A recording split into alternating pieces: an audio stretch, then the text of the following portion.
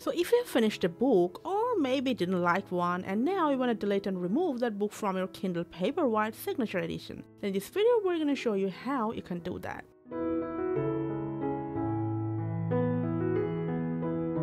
You can delete or remove your book either from your home or your library section.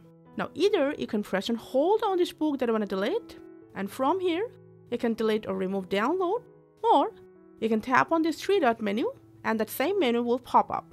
Now, if you select the remove download option, the book will be just removed from your download list. And if you've purchased it, you can just re-download it without any problem.